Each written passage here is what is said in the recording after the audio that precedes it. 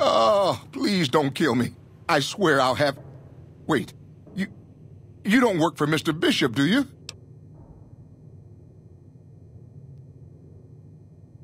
Sorry, it's just you look like his type, you know? You got that hard-ass wasteland explorer thing going on.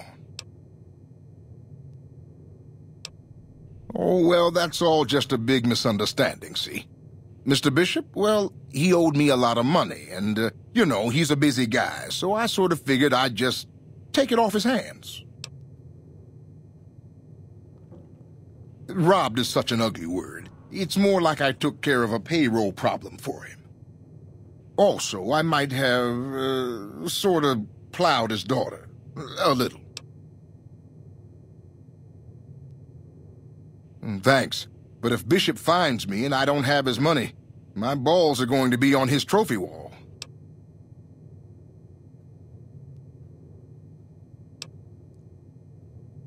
You do that?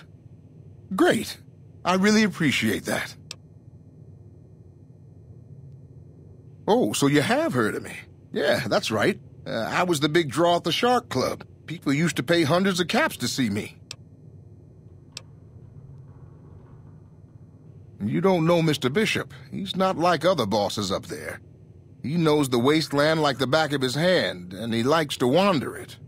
I knew if I didn't get way the hell away from New Reno, he'd run me down like a dog. Yeah. See you later. Oh, it's you again. What is it?